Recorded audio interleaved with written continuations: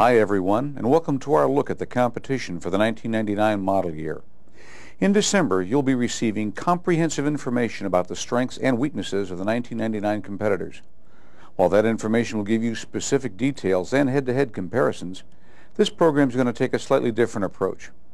In the next few minutes, I'll give you my take on a handful of 1999 models. Now, most of them have a lot to offer, but it's helpful if you know some of their weaknesses. I have an insider's look at the competitive field, and I'm ready to share some of what I know with you. So grab your pens and prepare to learn a few things about the 1999 competitors from my point of view. Let's start small with the 1999 Infiniti G20, a four-door entry-level luxury sedan. The G20 offers plenty of fun behind the wheel, if fun is all you seek, but if you want style, power, and luxury amenities, the G20 probably won't provide them. The style is boring, with a spoiler on the rear of the touring model that doesn't add a thing. If you can get beyond the looks and get behind the wheel, you'll find the G20 lacks low-end torque. Its small displacement engine doesn't give the driver much off the line and makes city driving somewhat challenging. The lack of power, combined with the available automatic transmission, makes for a snoozer of a driving experience. A look around the interior reveals many less-than-luxury items, such as two really ineffective cup holders. Ever the nemesis of design engineers, the Infiniti folks need to go back to the cup holder drawing board. One of the cup holders doesn't allow for tall beverages, and the other fits into the console so loosely that a tight-fitting cup will actually uproot the whole assembly. Finally, the console itself is inconvenient as well, offering no good spot for a cellular phone or whatever other gadget you might want to travel with. The Oldsmobile Alero moves in to replace the Achieva with a two-door coupe and a four-door sedan. You'll notice its styling is similar to the Intrigue and Aurora. You'll also notice that mechanically, it's really a Pontiac Grand Am. While Grand Am is sporty, Alero is upscale with more refined looks both inside and out. Like Grand Am, Alero has an extremely stiff body structure for precise steering and handling. But if you like driving, you'll be disappointed that Alero offers only a 4-speed automatic transmission. Its 4-cylinder engine is noisy, and that undermines Alero's sleek image. Other downers include the high trunk opening that makes it difficult to get items in and out. And if you're in the back seat, there's a closed-in feeling, and a rear passenger sitting in the center will feel like he or she is sitting on a brick. The Honda Accord is larger, more powerful, and full of refinement. Now, this car is no slouch, but it's not as perfect as some members of the press would have you believe. From a performance standpoint, the 4-cylinder engine on some models seems sluggish in the passing lane, and the V6 lacks low-end torque. It's slow off the mark, and it makes the Accord a chore to drive in city traffic. The automatic transmission is slow to kick down on hard acceleration, and it shudders slightly on upshifts. And from a styling standpoint, the Honda Accord is just plain boring. Remember that kid's game, King of the Hill? It seemed no matter how big and brawny the kid at the top of the hill was, you could usually find his weak points and bring him down. Of course, sometimes you can find the weak points and only make him stumble a bit. And the case in point is the 1999 Toyota Camry. It's got a lot going for it, and it's a top seller in its segment. But like the bully on the hill, it does have some weaknesses. For 1999, the Camry is largely unchanged from the previous model year, with the exception of the addition of daytime running lamps and a few enhanced options. That said, Camry is still boring. From the exterior to the interior, the styling is bland. Behind the wheel, Camry offers plenty of power and control with its cushy suspension. But look out for the soft steering. It's very light, which can make Camry difficult to control on damp or slick surfaces. And its original equipment tires don't help in this area either. That soft suspension that some will love also sends jolts into the passenger compartment, even over small bumps. On the inside, apart from the nondescript styling, some of the instrument panel items don't seem to fit well together, and some trim colors don't match up well at all. While Toyota is enjoying a great deal of success with Camry, they've decided to introduce a coupe version badged Solara. The Solara competes against Cougar. What they'll find is somewhat expensive at between $19,000 and $28,000. Like the Camry, Solara's styling is pretty dull with an interior that falls short of this car's price tag. The cloth interior looks cheap, and the plastic console is flimsy. You've got to wonder why they designed the trunk with such a high liftover, making it inconvenient to load and unload packages. The ride is supposed to be taut and sporty, instead it's somewhat harsh. The rear suspension also contributes to the noise level in the passenger compartment. The 1999 Saab 9.5 is another worthy competitor in the midsize sport luxury sedan segment. It's nimble and agile on the road, but with a bit too much lean and cornering. For those seeking luxury in addition to a sporty driving experience, this Saab unfortunately falls somewhat short. Invite your prospects that might be shopping Saab to closely examine the interior amenities. They'll find that the center console stack contains a stereo and heating controls is too wide. It actually crowds the driver's right leg. The ventilation fans are loud at high speed, and the outside mirror controls are small. And for those who enjoy a lumbar adjustment in the seat back, they won't like this one. The adjustment knob is far back, forcing the user to contort in order to reach it. The ashtray is so poorly designed that it's just a slit placed in front of the gear shift that's impossible to use unless you're at a complete standstill. Anyone on the market for a roomy or large car will most likely take a look at the 1999 Chrysler 300M. It's touted as Chrysler's most luxurious sedan, and with this build-up you'd expect something nearly perfect. Well, the 300M is impressive, but it's nowhere near perfect. It's got plenty of power from the 3.5-liter V6 engine, but whether using the manual feature on the automatic auto stick or allowing the automatic transmission to do its thing, in some models it tends to shudder in low-speed downshifts. Customers in search of luxury amenities will find many on the 300M that fall far short. For instance, the air conditioning is inconsistent. You either get blasted out of your seat or there's barely a breeze. The 300M doesn't offer a retained power feature that lets you operate the windows once the ignition's turned off. And the cup holders on this luxury sedan are wimpy, and throughout the interior there's a heavy use of thin plastic parts. Chrysler cut some corners on the interior, and it's obvious. From a safety standpoint, customers with little kids should be aware that the safety belts on some 300M models don't hold a child's seat tightly. If a large luxury car is not your customer's desire, and a sport utility vehicle doesn't attract him or her either, then they might be best suited to a station wagon. The 1999 Audi A6 is an all-wheel drive luxury wagon with a price tag that doesn't tell the whole story. For instance, its base price is about $37,000, but you need to add at least $3,000 in options if you want leather, a deluxe sound system, other typical luxury amenities.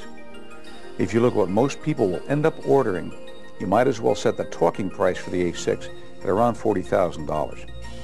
For that money, you do get a vehicle that can hold its own on the open road and looks pretty good, but you won't get one that will help you drive through city traffic. The A6 lacks low-speed power, so it's not quick from a stop. Most of us spend a lot of time in city traffic, so a sluggish A6 could be frustrating rather than a satisfying driving experience. Well, moving from cars to minivans, let's begin with the 1999 Honda Odyssey. It's got the only four-wheel independent suspension available on a conventional minivan. It handles well and has plenty of power, but at the same time it has its flaws. One of the reasons people purchase minivans is for the room and the convenience of having different seating configurations. Like other minivans in the segment, the Odyssey allows the owner to move the seats around. Well, that's easier said than done. These seats are heavy and they're awkward and take a real effort to move them into the configuration that you might want. You'll want to tell your prospects who may be looking at Odyssey to actually try to move the seats around. Let me tell you, they won't be pleased. They probably also won't like the lack of choices for Odyssey, just 2 trim levels in 4 colors with no available leather. Other annoyances include automatic temperature controls that actually work best when they're controlled manually.